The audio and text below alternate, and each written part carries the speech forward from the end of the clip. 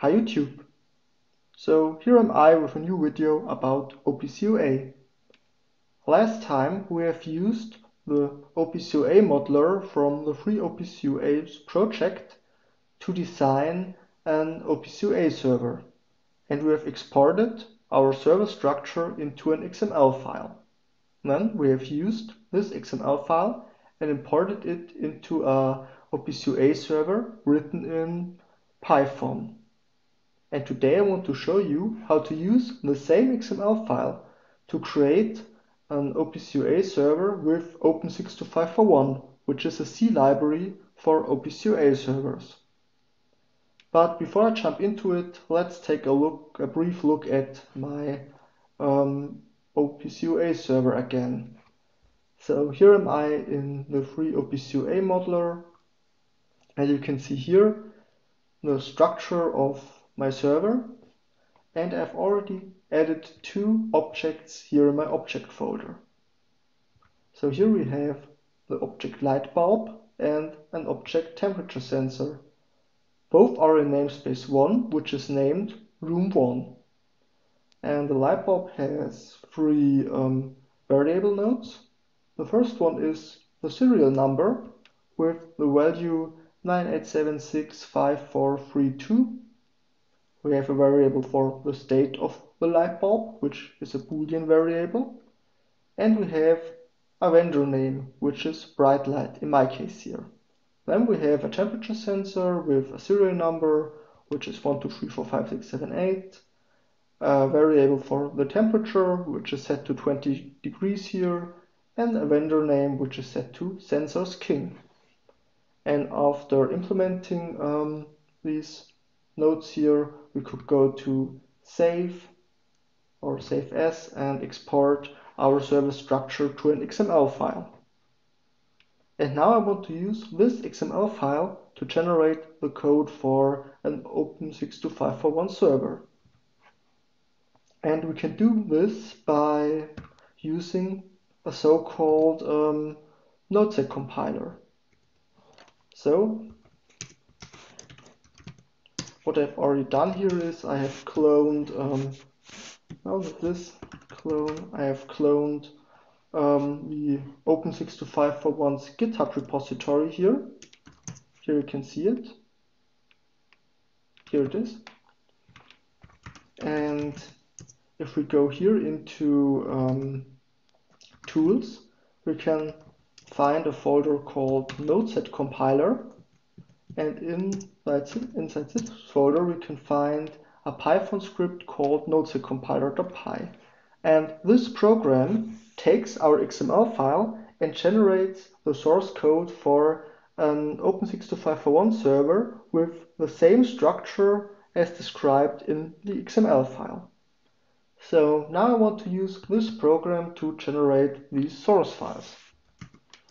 But before I can do this, we have to get some more modules. So I will execute a git submodule update init, and this will fetch two more repositories. And this one here is pretty important because in here we will have one file which we have to use later. So this takes a little time. All we can do is wait. But here we are now. Okay. So I will cd back into the Nodeset-Compilers folder. And now I want to execute the Nodeset-Compiler.py. Okay.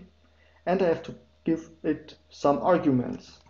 The first argument is called types array, and this argument specifies which data types I want to use.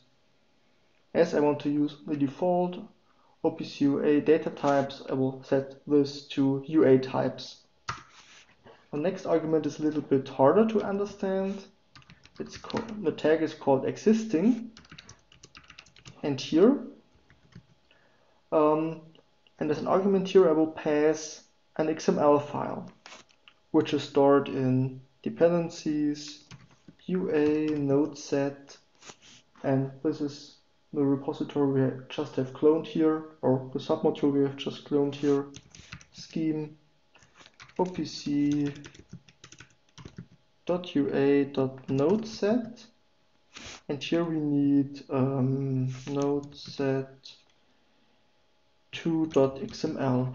So this file here contains the description of a default OPC UA server. So it contains namespace 0 and the service object, which stores some service variables, but also stores all the data types we want to use.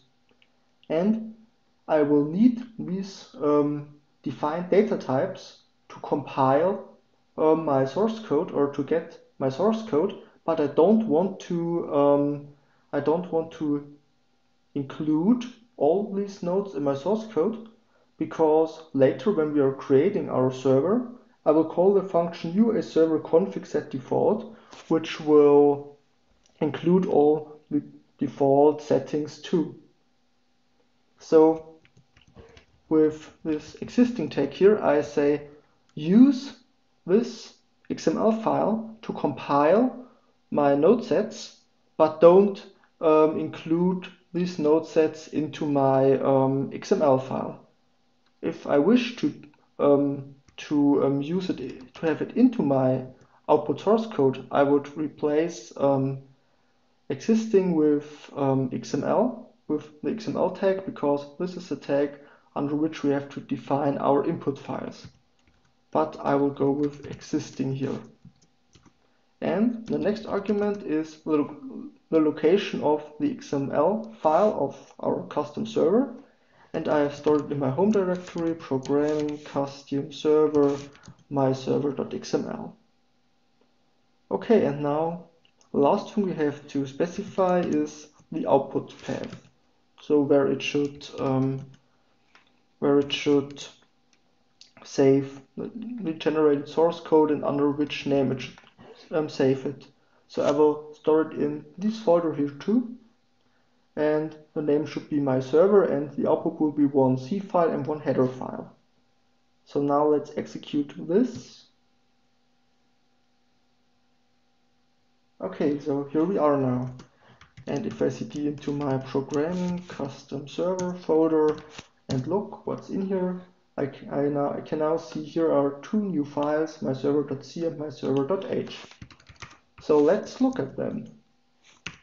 First, the myserver.h file just includes the header for the open62541 server. And down here we have one function, and this function will add all the nodes described in the XML file to my server. So if I look into the myserver.c file, I can now see there are a lot of functions to add all the nodes I need.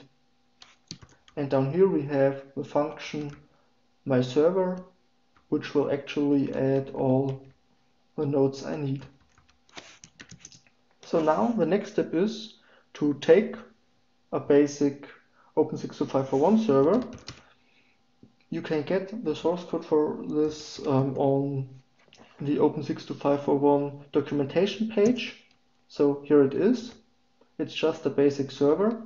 And the first thing I will do here is I will add my generated H file with the default, with the server structure. Okay, so we'll include the file myserver.h here. And here in main, I'm setting up a stop handler to stop my OPC UA server when I press Ctrl+C. Here I'm creating my server's instance. Here I'm importing all the default settings. And now I can add my custom server structure. Okay. And for doing so, I will call the function myServer, and I have to pass my server instance pointer here. And now I have to check if return value is not equal to UA status code good. An error occurred. My server, my custom server structure couldn't be imported correctly. So I will print out could not add custom server structure. I will return with -1 here, and I will delete my server's instance here. Okay, but normally we should be able to import our custom nodes, so I can stop my server, and after pressing Ctrl+C I will delete the server and return if the server was shut down successful or not. Okay, so now let's compile it. For compilation I will use the new compilers collection C-compiler. My input files are my custom server.c, my server.c, and my output should be my custom server, and I want to use the open62541 library. So let's try to compile it. Looks good. Let's start my server here. Okay, now the server is running, and now I will connect with the OPC UA client, which is a graphical OPC UA client, which is a graphical client for OPC UA. I will connect to my localhost. And now here we can see, here in our server structure, we have our two objects, the light bulb and the temperature sensor. And now let's check some variables here.